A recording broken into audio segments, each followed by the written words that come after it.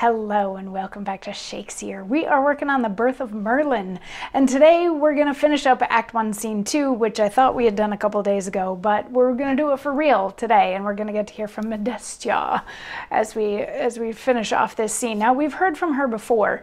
In Act 1, Scene 1, Edwin, who's the son of the Earl of Gloucester, confessed his love for her, and she was like, "Meh, she's not really all about marrying him," and at the end of Act 1, Scene 1, we got to find out that really she's interested in leading a spiritual life. She wants to talk to this hermit that's supposed to be coming because she's not really interested in the carnal. She feels like people are meant for more than that.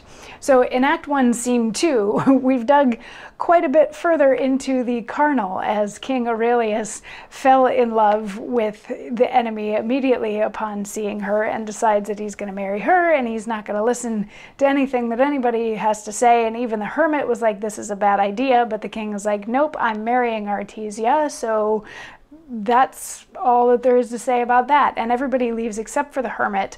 But then Modesta comes in and she has a little bit of a fangirl moment, and she's like, can I talk to you for a second? And he's like, yeah, what's up? She's like, I'm in love.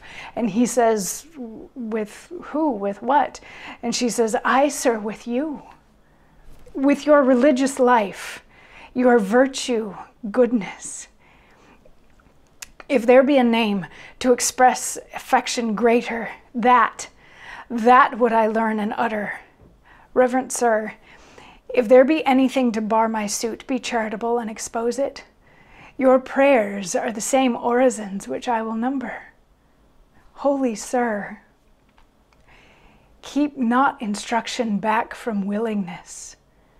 Possess me of that knowledge leads you on to this humility. For well I know, were greatness good, you would not live so low. So what she's saying, she's confessing her love for the spiritual life. She's like, I love your virtue and your goodness.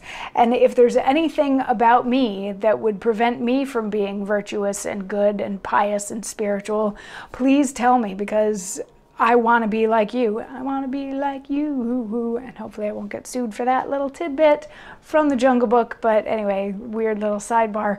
And at the end, she's like, please teach me, because I would like to know. And what I know already is that if being great, like if being a king, if being wealthy, if being popular in society was a good thing, you, this spiritual beacon of faith and virtue and goodness and piety, wouldn't live as a hermit, by yourself in a cave kind of sort of thing. So she's saying to him, like, I get it, I get you, and I want to be like you.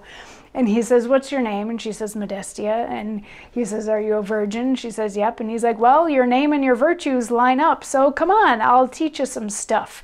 Come with me, and I will teach you how to be pious and faithful and virtuous and good. And then we finish Act 1, Scene 2. For real this time, and tomorrow we'll start in on Act 2, Scene 1 with some of my favorite characters in this show. So there's some fun stuff coming tomorrow, and I will see you then for that. Mwah.